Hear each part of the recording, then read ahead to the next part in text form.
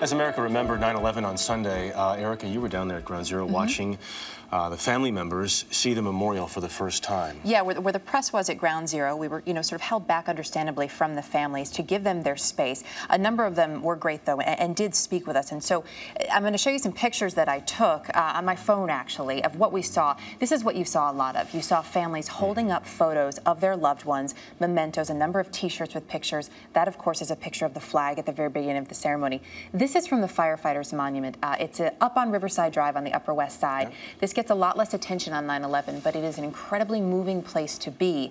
There were 343 flags flanking that monument this year, and bikers from pretty much all over the country, hundreds and hundreds of motorcycles there. 343, which is how many New York City firefighters were died lost on 9/11. And then I want to share with you this picture, too. I met a woman named Christina Bach. She lost her brother, Gary, her Irish twin. He was brought home on her first birthday from the hospital. This is a picture of Gary. He had jumped off of his fire truck, and he was running through the tunnel. Now, her family was told this is what Gary did on 9/11, but they really weren't sure. And she said, at one point I thought, maybe the commissioner told me that just to make us feel better.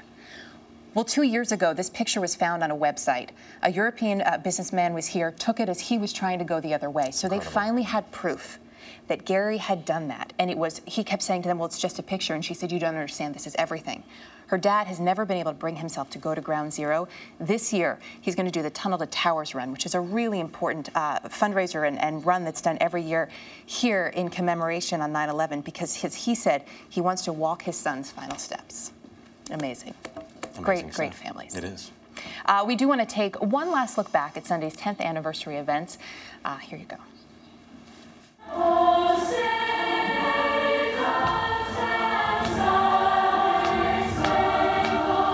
In all the years that Americans have looked to these ceremonies, we have shared both words and silences. The words of writers and poets have helped express what is in our hearts. The silences have given us a chance to reflect and remember. Said the words of the prophets are written on the subway wall. Joseph Michael Giacconi, we love you and miss you. It's 10 years, but it's still not easy. God bless every soul that we lost. God bless the family members who have to endure that loss. And I still love you. And my uncle, firefighter Gerald Thomas Atwood. We miss you more than words could ever describe. You can close your eyes, it's all right. Sebastian Gorky, who I never met because I was in my mom's belly. I love you, Father. I love you for loving the idea of having me.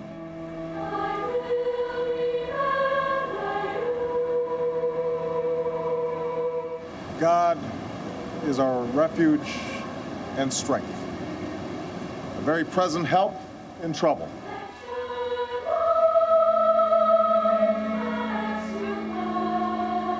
Thank you for your courage, Todd M. Beamer. Let's roll. Amazing. Why and for what purpose was this battle forced upon the 40 passengers and crew of Flight 93?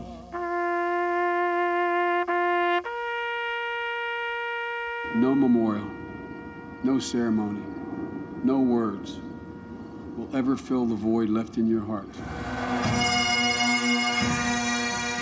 Decades from now, Americans will visit the memorials to those who were lost on 9/11. They'll run their fingers over the places where the names of those we loved are carved into marble and stone. And they will know that nothing can break the will of a truly united States of America.